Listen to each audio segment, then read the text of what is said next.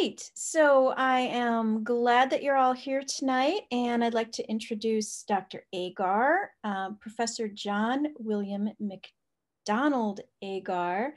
John, and he does prefer to be called John, graduated from Monash University Medical School in 1970 and trained in nephrology in Melbourne and University of Massachusetts Medical School in Worcester, USA. In 1978, he returned to his home city of Geelong, where he established and ran a clinical nephrology practice until his retirement in February 2020. John has published more than 250 peer-reviewed papers and abstracts, 4 book chapters, 2 dialysis-related books, one with me, and more than 90 Kidney Views blogs as the hemodialysis advisor and internet consultant to Wisconsin-based Medical Education Institute since 2010. He's been an invited lecturer on dialysis topics in 16 countries, especially on his 3 pet topics: nocturnal home hemodialysis, extended hour and higher frequency hemodialysis, and environmental sustainability in dialysis and nephrology, founding the global concept of green dialysis and green nephrology.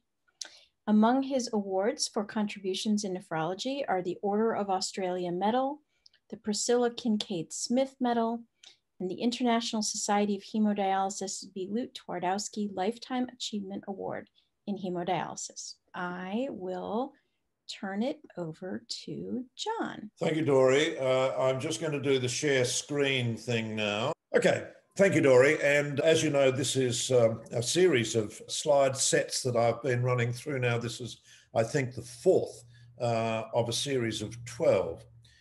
And today we're going to talk about blood flow, fistula integrity, and optimal clearance. The first 3 have been relatively simple and couched in fairly simple language. This one is perhaps a little bit more complex. There is question time at the end. So I would suggest, if you've got a pencil and paper, that if I go through this and there's anything that you don't understand and you want to ask at the end, please do so. In terms of fistulas and the flow rates and as we lead towards the end of this session, optimal dialysis, there are a couple of questions that are foremost in patients' thinking. The first of those is, what should the blood flow rate be? And when we talk blood flow rates, I'm really talking here about, if you like, the pump speed, 300 mils, 400, 450, whatever it might be, that you run your pump speed at.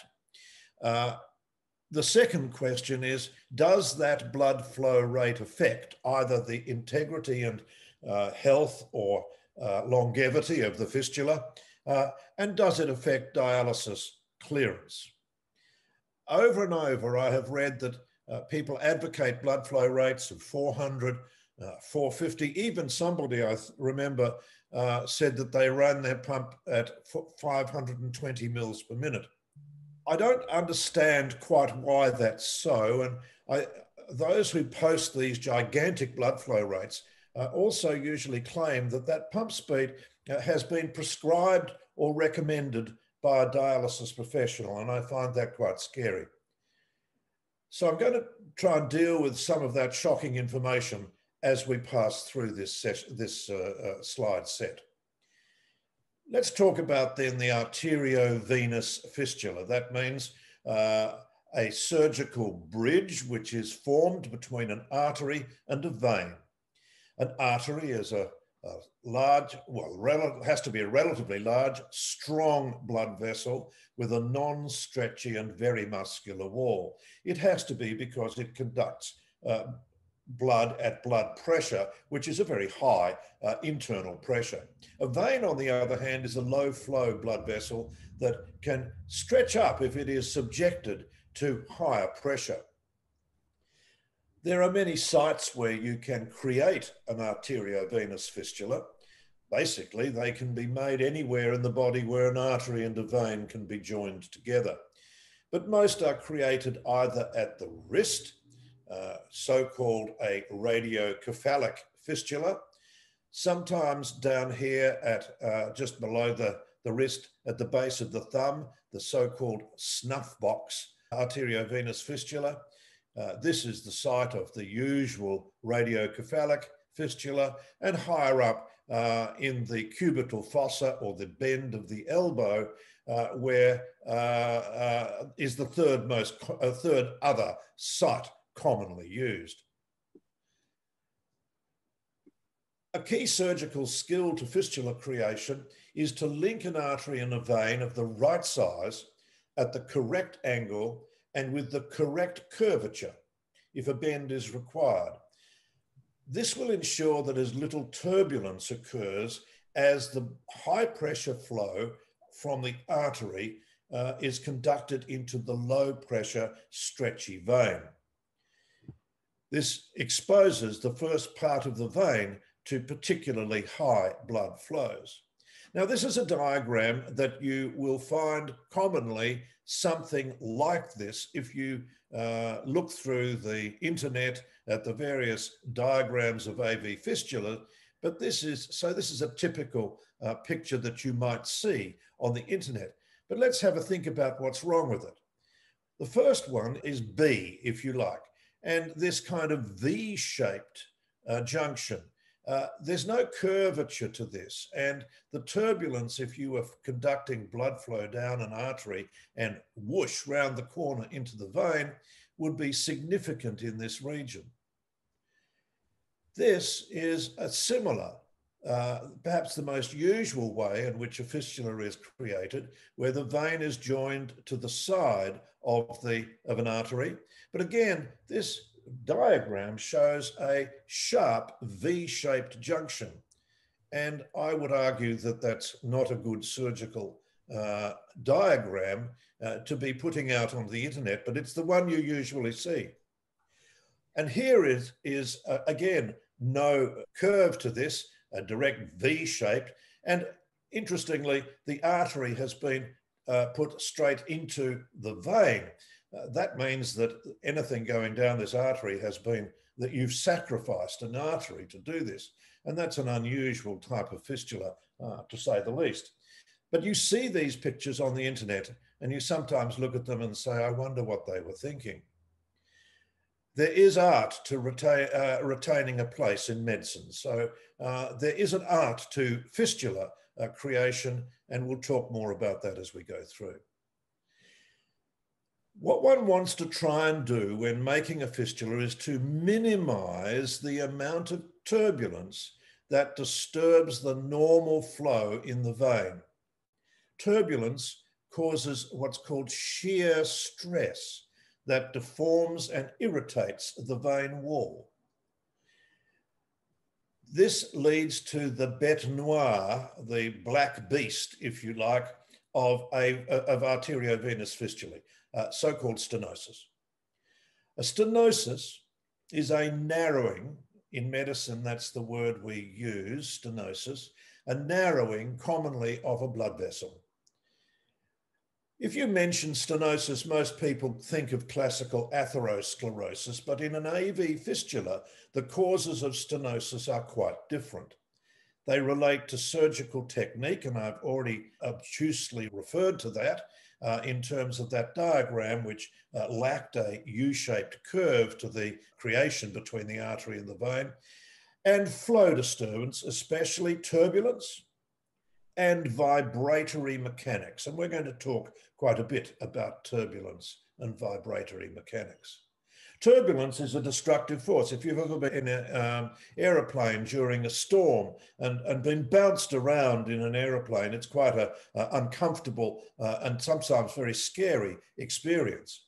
Turbulence occurs where a high flow perturbs the natural quiet flow of any fluid stream, whether it's in the air, in a plane, in water, in a river, or in a vascular structure such as blood flow. And turbulence is a major contributor to fistula stenosis. Think of a river and its river bank. The bank and the river are usually in harmony. Water flows gently along the river, nurturing the plants along the bank, which remains stable and undamaged. But the river floods, water rages when there's a sudden storm. Plants along the bank are pulled and battered. Even some bits of the bank may break away. What that tells you is that the turbulence created by the flood has created trouble on the river bank. Turbulence is a damaging force in that circumstance. Look at this diagram here. This is taken from somewhere in Italy, I believe, and here is a nice, normal, green, gently flowing river. Here, joining it, is a river in flood, because upstream in this area, in the mountains, has been a storm. So storm water is coming down and mixing in with the calm water, leading to turbulence at this point. And you can see the high pressure, if you like, joining the low pressure and creating an area of turbulence. In response to turbulence, the cells that line our blood vessels, and they are called endothelial cells, these cells that line our blood vessels proliferate. That means they increase in number and in size. Just as the flood damages the bank of the stream, turbulence irritates, aggravates, and stimulates these endothelial cells that line the blood vessel wall to grow in size and number, and they begin to protrude out into the lumen, or the channel down the middle of the blood vessel. And you can see an example here in this schema of cells doing that. And what that does is it causes a narrowing from the usual channel width down to a much narrower width or channel. Your pump speed, remember, dictates your return flow speed. So if you're running your pump at 200, I'm using a figure out of the air, if you're running your pump speed at 200 mils a minute, 200 mils is coming back into the blood vessel. If you're running it at 500, you're pushing back 2.5 times that amount of blood into the vessel in any one time. Low flow return tends to cause minimal turbulence and a return to the normal laminar flow, that means parallel flow of blood, shortly after the venous needle has returned blood to the blood vessel, the vein. If you have high flow, you create major turbulence and ongoing turbulence further up the vein, which then leads to endothelial cell wall aggravation and the tendency for formation of a stenosis. In a dialysis fistula, the most common site for a venous stenosis is a few centimeters downstream, in other words, in the direction of blood flow, that means towards the heart, from the venous needle return site. And flow-related trouble can occur in other spots. So where are these mechanical hotspots? Firstly, you can have an arterial stenosis, which is generally a narrowing at the arterial anastomosis, where the vein has been joined onto the artery. Sometimes this is due to shrinkage, scarring as a result of the surgical procedure. And that means that the surgeon has to be very careful about how wide he makes this junction here. You can have, as I've just described, venous return stenosis occurring somewhat down the vein. This is a rather truncated or shortened area. You would normally have your needles in this area here. Perhaps it would have been better if this diagram had been longer and the stenosis was further down to be perhaps a bit more correct. Or you could find both an arterial and a venous stenosis in the same fistula. Here we see a radiograph, that's an X-ray, if you like, where the blood vessel has been created visible by the injection of contrast or dye, to put it in simple terms. And you can see there is a narrowing here, and there is a narrowing here. Here's the anastomosis. So there is a nearby junction, anastomotic stenosis, and a venous stenosis further up. And this is likely where the needles are being placed in this area here. And you can see what happens when that has been angioplastied. That means stretched up with a balloon. So that can be corrected with a balloon. But the problem with angioplasties, and once you start sticking stuff into blood vessels and inflating balloons inside them, that's all very well for a while, but generally you often get a recurrence of that narrowing over time. And that's why people often have to go back for repeated angioplasties, because the same segment has narrowed down again.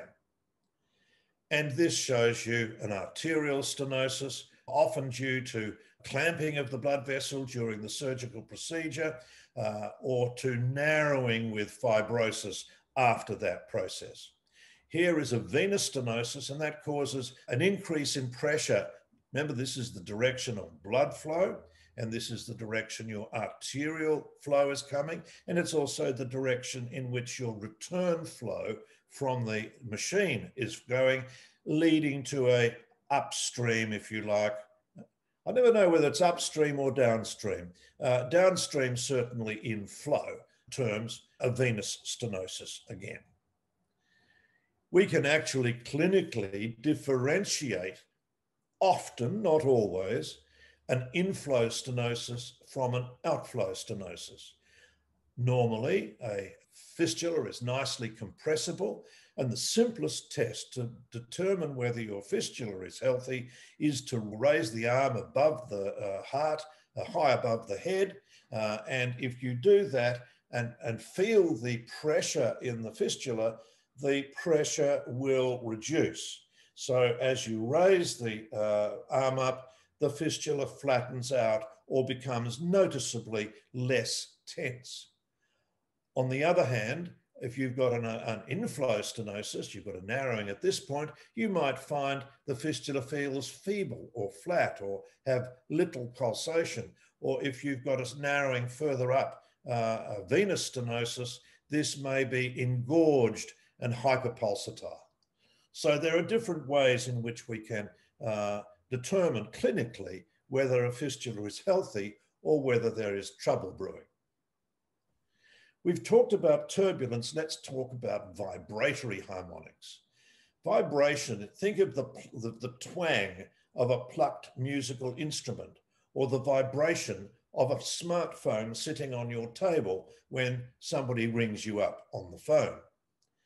Vibration sets up a high frequency recurring wave pattern, like that. The fistula trembles and it judders, it quivers and it shakes. The vein wall is perturbed, or this perturbs the normal quiet environment of the cells that line the vein wall. So you can think of damage occurring to the vein wall and the cells in the vein wall from turbulence, but also from vibration. It's well known that soldiers need to break step when they're going over a bridge. If they mark in unison, the vibration can cause the bridge to fail. So they break step to reduce those vibrations. Vibration, just like turbulence, can be a damaging force, particularly in situations of arteriovenous fistulae. Fistulae are living and moving and delicate structures. And the more venous blood that returns into a fistula, the higher the vibration and the higher the turbulence and the greater the risk of a narrowing occurring. Vibratory harmonics, or hum, in the vessel wall leads to vibratory disharmony, and again predisposes or causes a stenosis. High flow, also wall deformity, damage, and stenosis. So remember, turbulence and vibration are two different physical forces. One is a whooshy kind of swirling disturbance. The other is a much more regular vibratory disturbance. Put together, they can do a great deal of damage. Both of these increase as the blood flow rate increases. The higher the pump speed, the higher the rate of venous return. The higher the venous return, the more turbulence, the more vibratory disturbance, and the greater existential. We all know what that word now means since the COVID-19 pandemic. Everything about the pandemic has been described in existential terms. This means the greater threat to the life and integrity of the fistula. Fistulas are threatened by flow dynamics at both ends of the dialysis circle and in the middle too. If we look at the threat at the arterial extraction site, if you pull blood out too fast, pump speed again, that will cause a fall in the arterial pressure. The arterial pressure is always a negative pressure. You will increase the negativity as you suck a negative pressure. You're sucking blood out of the fistula. If the arterial pressure is too negative, the pump speed is too high, that will lead to an alarm sounding. And that alarm is telling you that the fistula is not able to supply enough blood at the pump speed you have been running at. An arterial alarm is yelling at you, slow down, you're pulling blood out too fast. If we look at the threat to the pump in the circuit, the pump itself can lead to trauma. As blood is drawn from the arterial needle by a blood pump, commonly, as you know, in most of our machines, it is still fashioned as a roller pump, although some of the newer systems, such as the Quanta SC Plus, use innovative hydraulic systems, and that suggests it might be kinder to our blood as it passes through the pump. But in a roller pump, just watch the pump. Use your eyes. See how it squeezes blood forward as the roller pump goes around and round, and it pulls this column of blood round and through the pump. It massages the blood forward in a pulsatile flow towards the dialyzer, and you can actually see and feel the blood lines as they jiggle and wiggle with the force of it. If we go back and you imagine your blood being squeezed by this roller pump, as that happens, this can actually do damage to the blood cells, red blood cell destruction, and it can lead to hemolysis, particularly if there is high blood flow rates. Hemolysis, that means a red cell that is literally damaged and squeezed and pummeled as it goes past the pump until it bursts. Hemolysis can also occur with high pump speeds, for example, as used in heart-lung bypass systems during heart surgery. The higher the pump speed, the greater the risk of hemolysis. Red cells are literally pummeled till they burst, and this can have an effect on anemia. It can release free pigment, hemoglobin, from the burst red cells into the bloodstream. That's not a very good thing to happen either, but I'm not going to go into explaining anything about anemia and free hemoglobin on this slide set. But nevertheless, this is a consequence, or can be a consequence, of high pump speeds. Let's now look at the threat at the venous return. A high pump speed can damage the venous return site. Inserting the venous needle alone will cause some vessel wall trauma. Returning blood creates turbulence as it jets back into the vein. The higher the flow pressure, the greater the turbulence, the greater the turbulence, the greater the flow disturbance. Now, I'm not going to talk today about the pros and cons of ladder versus buttonholing, in other words, needle insertion technique. That is for another discussion, but there are some factors around ladder and buttonholing that can have an effect on this as well. We'll talk about that in another session. Let me go back to my example of the stream. Think of the two streams joining to form a larger river. If the flow is gentle, imperceptible, mixing the two bodies of water will occur and all is quiet. So gentle flow, imperceptible mixing, quiet, undisturbed system. If one stream is in flood, it will cause flow disruption, whirlpools form, eddies ripple the surface. Faster the blood, the greater the turbulence, the more turbulence, the further down the river before all is quiet again and steady flow is returned. So turbulence, the higher the speed, the more turbulence, and the further down the vein before normal flow is restored. It's just like that with a high venous return. The faster the blood flow rate, the more deforming the flow effect. We've done all this before. Damage to the vessel wall will occur, endothelial cells will proliferate, the vessel will narrow, and a stenosis will occur. And this next picture shows you a normal looking vein and a vein with some thickening in the actual wall of the vein. That's this bit here, has been thickened, but there is also this profuse reaction from the cells that normally, this single layer of cells that normally line the vein, have proliferated enormously, narrowing the lumen or the channel down which blood is able to flow. Our road authorities often use the catchphrase, road speed kills, to minimise our road death toll. I would argue strongly in dialysis, we should use a similar warning to minimise fistula-related damage.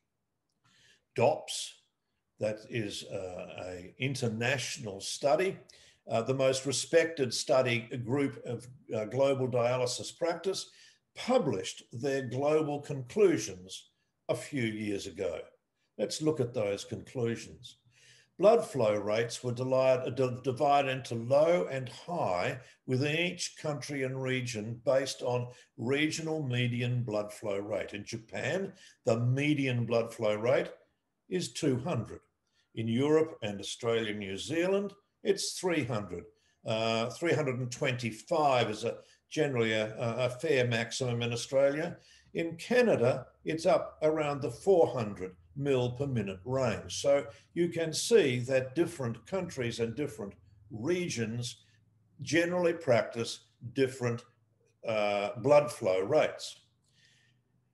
They looked at the number of procedures on fistulas, angioplasty, balloons, stents, surgical revisions, banding, removal of thrombus or clot, or dissolving of clot.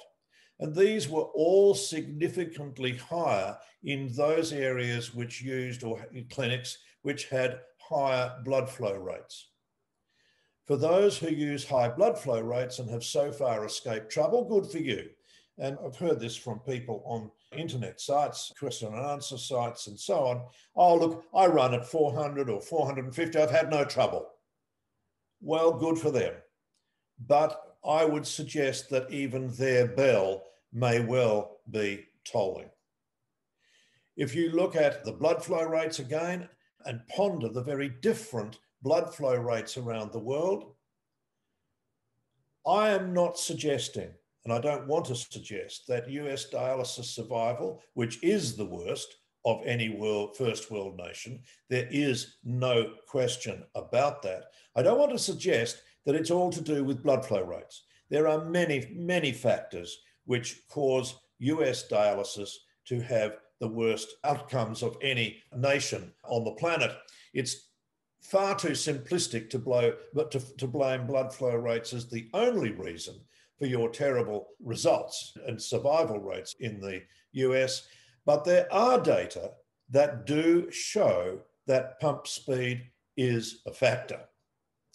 If you look at DOPS again, the blood flow rate in developed nations versus mortality, and you will see here's the US running blood flow rates of 450. Here is Japan running blood flow rates of 200. Here is Australia and New Zealand running blood flow rates of 300. And you can see that US blood flow rates are significantly higher than anywhere else.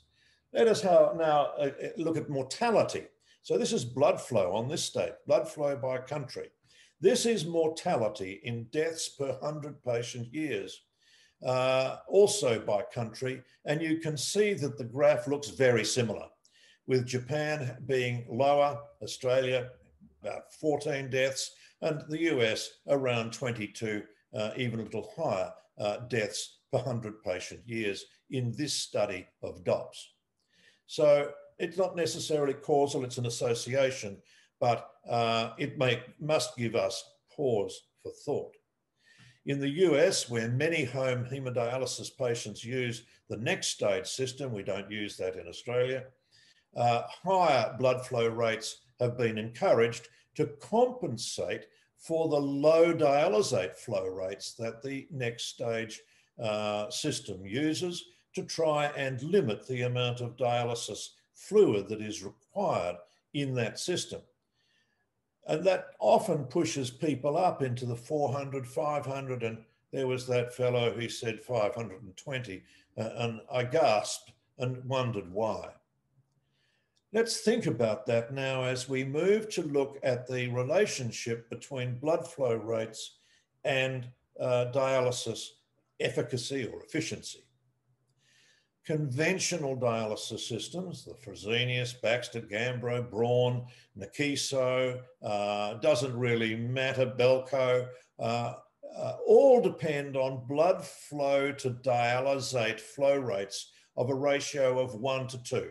In other words, we run a dialysate fluid water flow rate of, let's say, 500. The relative blood flow to that would be 250. If you're running a dialysate flow rate of 600, you might run a blood flow rate somewhere around 300. So a blood flow rate of 300 would be paired with a dialysate flow rate of 600. In conventional dialysis systems, the blood flow rate is always significantly lower than the dialysate flow rate. That's the way single pass systems work. But to make their machines smaller, the next stage system had to shrink the amount of dialysis fluid that is used. If you go back to that previous slide, and we're using 600 mils per minute of dialysis fluid, that means over a dialysis period of, say, 4 hours, you're using around 130 to 150 litres of dialysis fluid for that 4-hour run. The next stage system, which wanted to limit the amount of dialysis fluid down to 30 litres or some now a little bit more, but because they've increased their reservoir up to 80 litres, but that's usually for 2 treatments. Next stage reverses the usual blood flow rate to dialysis fluid rate that is used in single pass systems from the single pass system 1 to 2, blood flow rate half of the dialysis fluid rate. They reverse it to a higher blood flow rate to compensate for the lower dialysis fluid rate, say at 2.5 or 3 to 1. So as the dialysis flow rate could only be 100 mils per minute, let's say, to 120, the blood flow rate needed to go up towards 400. And most units who run next stage systems in the United States tend to encourage that. I would argue this is a case of robbing Peter to pay Paul, like giving with one hand, but taking away with the other. Because in the end, you can't have it both ways unless you dialyse longer. And those who are on this session who know of me will know that my lifelong passion has been to persuade people towards longer, slower, gentler dialysis.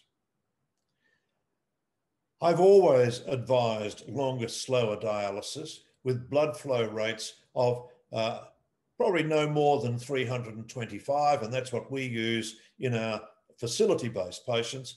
Or for our home nocturnals, we tend to run a mean blood flow rate of around 225 mils a minute. Now remember, these are the blood flow rates that are being returned via the pump through the venous needle back into the fistula. So we are still pushing blood back into the fistula at 300 or a bit more mils every minute. But that's significantly less than somebody who's running at 450. And our home patients, we can dial this right back to a very gentle and non-vibratory, non-turbulence, or less vibration and less turbulence flow rate of 225. It is possible now to do longer next stage treatments with blood flow rates in the mid 300s, but since the next stage has increased the capacity of their dialysate reservoir. Let's now think about dialysis clearance, because everybody says, okay, you run a high blood flow rate to clear more waste. So the higher you run your blood flow rate, the more clearance, the more bang for your buck you get out of your dialysis clearance. But is that so? Let's think about that and look at the evidence about that. And I'm going to try and clear up a misconception that speeding up the blood flow rate improves clearance, because in essence, it does not, or minimally so. Clearance from the blood of various nasties measured against blood flow rates is a graph that comes originally from Bernie Cannot in France and was reproduced by Tom Golper in his core curriculum 2014 for hemodialysis, Principles of Dialysis and How Modalities Differ. Right, so the following graphs that you're going to see come from Bernie and Tom. First, let's compare clearance, that means waste removal, with blood flow rate. So waste removal, pump speed. We're going to dwell on this just for a minute. It looks complicated, but I'll try and make it easy. As blood flow rate rises, clearance also rises rapidly to begin with. So here we are on this graph. This is the amount of blood cleared in mils per minute of waste. Urea, creatinine, middle molecule, vitamin B12, big middle molecule, beta-2 microglobulin. You'll notice that here's the blood flow rate along here, 100 mils a minute, 200, 300, where our center-based patients in Geelong run, and where most of the American units run up here in the mid 400s.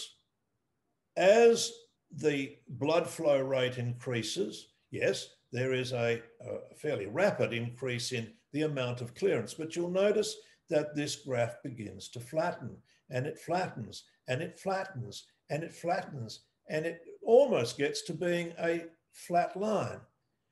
So waste is cleared up to around about 325, but from there on, there is very little extra bang for your buck in either urea, creatinine, vitamin B12, or beta-2 microglobulin clearance when you get up to these higher blood flow rates. Clearance rate flattens with very little extra beyond 300 to 325. So increasing blood flow rate, your pump speed, doesn't really make a hell of a lot of difference to the extra amount of waste you clear over and above around that 300 to 325 mark. I've added dotted lines now for 325 clearance, 200 mils a minute, 500, 210 mils per minute, minimal additional clearance, but a whole lot of increase in flow rate and potential damage to fistulas. So is that worth that? And the answer, I believe, is not. Now let's return to clearance versus dialysate flow rate. That's the dialysis fluid. So waste removal versus the water process system and the amount of dialysate that you use. Clearance now is shown on this axis here, and here is the dialysate flow rate. Now, the Fresenius, Gambro, Belco, etc. systems all tend to run about 500 to 600 flow rate mils per minute. The next stage, on the other hand, runs down here at 100 or 150 at the most flow rate as well. And what you can see is in terms of the clearance, you get a whole lot more bang for your buck at higher dialysate flow rates than you do for lower dialysate flow rates. So in this instance, there is significant change in clearance with a greater dialysate flow rate. And this is one of the reasons why the single pass systems are more efficient at waste clearance than a low flow dialysate system like the next stage.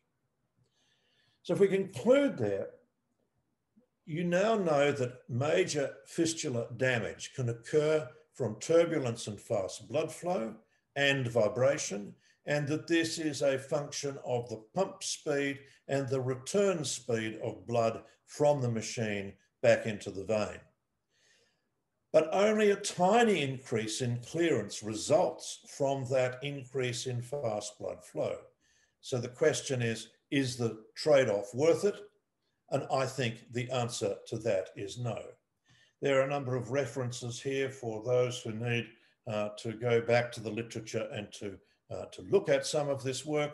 And at this point, Dory, I'm going to turn it back to you so that if there are any people who want to ask questions, they can do so. But give me a chance to wet my whistle and have a sip from a coffee cup, which is now happily cold. So if you would like to unmute and ask a question, then please do. First of all, was that understandable? I thought it was Yes, great. yes, for sure. Good. Hi, Jane. Thank you for saying that. What did you think of the talk? It was very good. It was very good. I'm glad you've recorded it because I'd like to refer other people to it. Absolutely. I do have a question though. How can we get people in the United States to, how can we convince them that a lower blood flow rate is good? I mean, you kept talking up to 520. There's a company in the United States that they have on their protocol, you can go up to 600 if you use a 14 gauge needle. And it's just hard to discuss this with people. I mean, that's unfathomable, to be honest. As you saw from the graphs towards the end of the presentation, the bang for buck in terms of, why are you doing that? Are you trying to get more clearance of waste? That's the understanding. That's what they're thinking. Well, that's simply not true. Are you trying to shorten the amount of time thinking that you'll be able to clear more waste and more water? And that's a whole different talk that I give, as Dory will know, on ultrafiltration rates. And that's even more important than waste clearance. But the bang for your buck that you get is minimal. The amount of damage that you do is maximal. And so I think that is a matter of education. It's a matter of misunderstanding of the basic principles of dialysis by dialysis professionals, as well as not the patients can only be led and educated by a dialysis professional who they assume will be up to speed and know what they're talking about. But unfortunately, often that there is a schism between knowledge and practice. And I think that is something, bring them back to this session. Let them read Tom Golper's Principles and Practices of Dialysis. It's just a misunderstanding or an inadequate understanding of how dialysis works. Now, how you get that across to the 5,000 plus dialysis clinics and all of the staff that run those clinics and advise blood flow rates that you're talking about, I have no idea. We just across Australia, Japan, for example, it runs a much lower blood flow rate than we do. It's just what we do. And what you do, I would argue, is wrong. I don't know that I've answered the question, because I don't know how you re-educate your vast number of dialysis professionals. And sometimes remember that many of your patients are actually not being necessarily advised by dialysis professionals, but by technicians. Exactly. Who have even less understanding and less knowledge of the principles and practices of fluid mechanics. Most nephrologists, some will talk about a lower blood flow rate and encourage a lower blood flow rate, but a lot of them just go with the company policies. I almost feel like we need to go to the surgeons, to the vascular surgeons, and have them start to dictate some things and try to come at it from a different perspective, maybe. I've done that a couple of times because I do a lot of talks to the vascular surgeon groups, and I've done one specifically. That's where those DOP slides came from. Is I made those as part of a talk to the VEITH conference. But you know, that just reaches the handful of folks who are still there at the end of the VEITH conference. Right. It doesn't have a broader reach. You know, we've shared this information with technicians in the core curriculum for the dialysis technician. The 6th edition has quite a lot of information about blood flow rates, and I think that we can get into even more detail the next time, but it was in this last edition. That's good. It's a start, a slow start. Any other questions? I'm actually interested to know whether Jane thinks that is there a particular way to reach nurses with this information? Slowly but surely, more and more nurses are coming around to understanding it. But then again, they'll look at a company policy that says you can go up to 600, and very often they'll go for it. But I think slowly but surely, nurses are starting to come around. It's just a slow process. Well, I would say what is driving them starting to come around, and what has to happen to change more information like this. Okay. Just more information like this. I've really spent obviously my time on waste clearance, and those graphs were all related to clearance of urea, creatinine, beta-2 microglobulin, B12, I think was the other one on the list, trying to demonstrate to you that the amount of clearance of those substances doesn't change significantly at all once you get blood flow rates up above about 300, 325 range. And that's well documented. There's a squillion papers in the literature that show that data. And it just is, it's just a physical fact that that's the way it is. So increasing blood flow beyond that is nonsensical if you're looking for additional waste clearance. The best way to get additional waste clearance is to lengthen the time of the dialysis. But I think perhaps their thinking is, oh, if we run a higher blood flow rate, we will be able to shorten the period of time that you're on dialysis. If that's the answer, if that's their argument for doing a higher blood flow rate, then that is also a dangerous fallacy. And by shortening the amount of time on dialysis, you have to increase the ultrafiltration rate. And I would welcome you to come back to the talk that I give, probably the next one or two, on ultrafiltration rates, to understand why ripping fluid out with bazooka short-time dialysis is a great way to kill people. And that's what's actually happening.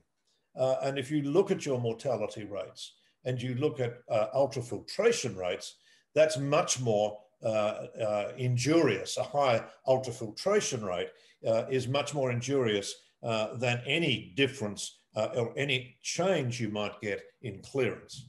So the answer, if high flow rates are being used to minimize time, then you're barking up the wrong tree. And you're doing untold damage and causing untold morbidity and mortality to patients in the process. That's probably true. Dawn, do you have a question? I don't really have a question. I do want to share, and Dory and I chatted a little bit through chat before we got started. My husband has been on home hemo since 2009. This is his second time around, and after a transplant that had failed. And we run at 450. His clearance is good. His labs are amazing, and he's had the same fistula. He's only had one fistula the first time around and one fistula this time around and it's huge. I mean, when they do the transonic to check the flow, it's off the charts. He's got an amazing fistula. And so I think your information is really helpful, and I think it's good. I also know that when we are running because I don't just bump him up to 450 right away. It's like I start out at 2, and then I gradually increase to, watch his pressures, and then we gradually increase.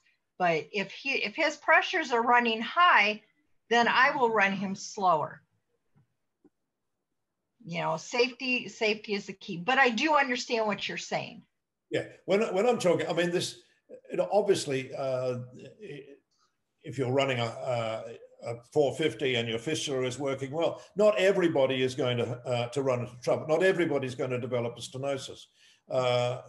This is a statistical thing. Sure. Where you're looking at 1,000 patients or 10,000 patients, and the chances of you developing trouble increase with speed. That doesn't mean any one individual will necessarily run into trouble. And that's kind of the thing that I found on the Facebook site, that people would throw back at me and say, well, I've had no trouble at all, so it must be all right. That's fine for the individual, but you have to look at a population basis and the risk is greater with the higher flow rates.